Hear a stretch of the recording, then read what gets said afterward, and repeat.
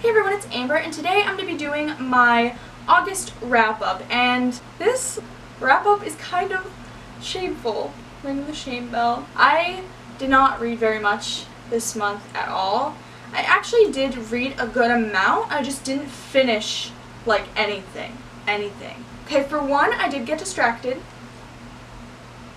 but that's not the reason I didn't read anything. I had school books to read for summer reading, and those books just like crippled me. Like, I couldn't read anything else because I read these school books, and if I was reading something I wanted to read, I felt really guilty. Now, the books I did read for school, I did actually enjoy more than your typical school book. They weren't like my favorite thing I've ever read, and they also, I kind of had like a love-hate, not really love-hate, kind of like hate relationship with them because they made me feel guilty for reading what I wanted to read. So long story short, I started a lot of books. I only finished 3. Guess how many of those 3 books were for fun? 0. I am wearing black in mourning. I'm actually not. I just wanted to wear this shirt because it's new, but like, let's just say that I'm mourning the loss of a month of not very much reading. But anyway, we'll just get right into my wrap-up.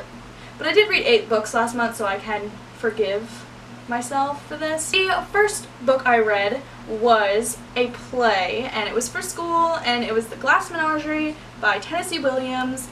I enjoyed this, but it kind of made me think a lot, and it made me really feel something. I mean, not that I don't feel things normally. When a piece of literature really makes you think and feel strong emotion, it's a good piece of literature. So I gave this like a 3.5 stars just because I didn't enjoy it, but it did make me think. The next book that I read this month was 1984 by George Orwell. I did enjoy this. It is basically a classic dystopian novel in which they live in a society and they're all kind of robots. And it follows this guy named Winston and his day-to-day life. And it does also make you think about today's society and what the future will be like and stuff like that. And it was very interesting and I enjoyed it. I thought it was a great classic. I usually don't like school books, not because they are classics, because if I read classics on my own, I'd probably really enjoy them. I just don't like them because they make me feel guilty for reading what I want to read, which is stupid because I shouldn't feel guilty, but they do, and that's why I kind of have like a love-hate relationship with them because I love annotating them and I love thinking about them. I just am not a big fan of the time that they consume. And the last book I actually completed this month was How to Read Literature Like a Professor, a lively and entertaining guide to reading between the lines by Thomas C. Foster. This book was pretty good. This was just kind of a instructional insight, I guess, on how to look deeper into literary works, but it didn't do like a whole lot for me, but it was insightful in some ways, and it was pretty good.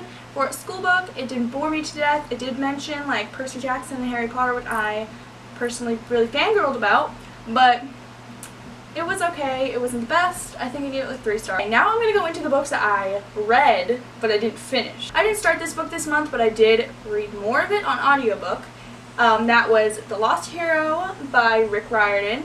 I'm really enjoying this book. This is probably one of my favorite books that I'm currently reading right now. I'm really enjoying listening to it, and I can listen to it while I'm doing other things like chores and homeworks, like summer work that I had to do this month and stuff like that. So this is not like how far I am. I don't know how far I am because, you know, I am listening to it. Just love to be back in this world. I am planning on finishing this pretty quickly in September because I am listening to it on audiobook, so that will really help me listen to it during like school and on the bus and stuff like that and during my study period, and I will finish this pretty quickly because, believe it or not, I actually read more audiobooks during school than I do during the summer, and I get a lot more reading done.